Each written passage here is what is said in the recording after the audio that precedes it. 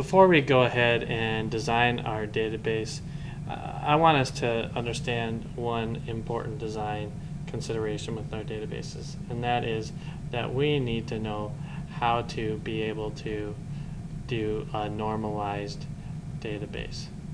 And there are a lot of information about database normalization. Here's the Wikipedia page on database normalization. In fact, when Codd developed his relational model, this was kind of the mathematical underlying representation, what made relational databases performant, and we're able to get the high performance that we expect from relational databases today. And so this has a very solid mathematical underbacking to it, but I'm not going to go into those details here. What instead I'm going to do is I'm going to give some rules of thumb about how you normalize a database and how you go about making sure that you have an idea that your database is on track for being normalized. If you want to know more, you really want to follow it up in the advanced database course. The first rule of thumb that I'm going to give you is, I'll just call it no plurals. Okay, and what I mean by that is if you've got some database table right here, and let's say it's a person table, let's call it person table, and you've got a name and a bunch of other attributes in there.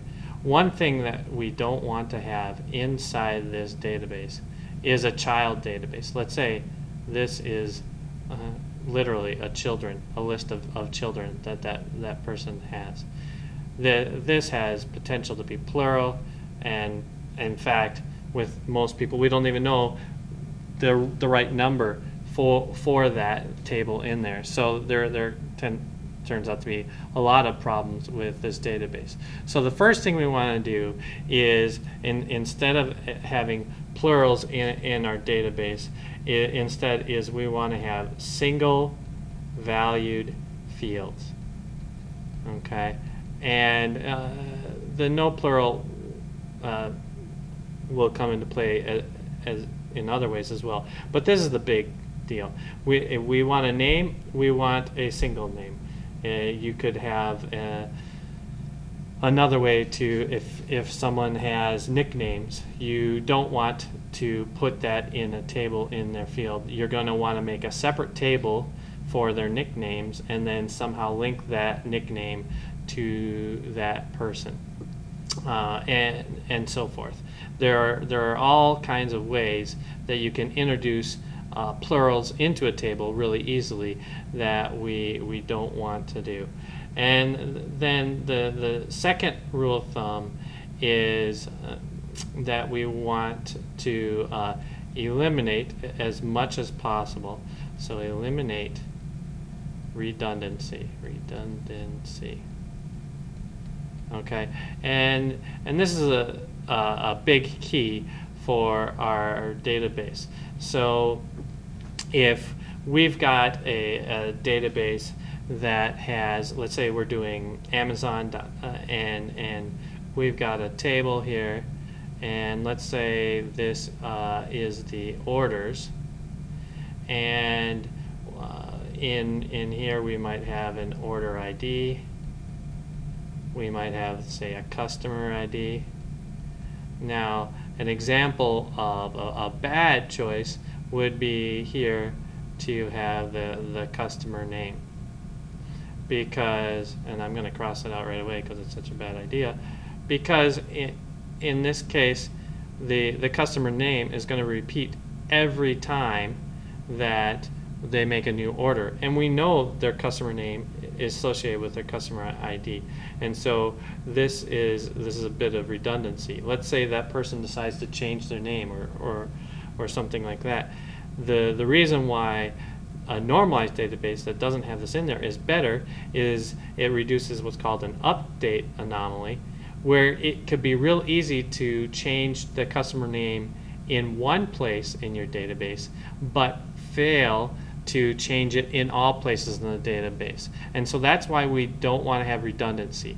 If we need to change information, add new information, or remove information, we only want to have to do it in one place. And redundancy makes that very difficult to do.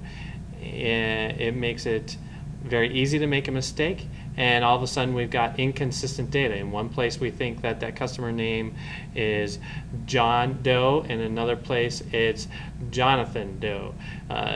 And it's very important to make our database arranged so that the chances for redundancy are removed as much as possible.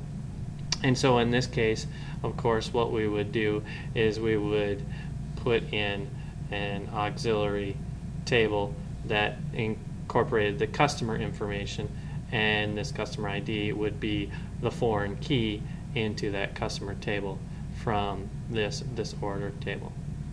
And that is a real quick rule of thumb how you can get a very good laid out database and not have to understand in detail first normal form and second normal form and so on, your Boyce Codd normal form and on and on. If you follow these general rules of thumb, you're going to start to approach second or even third normal forms, and that is usually a very good thing.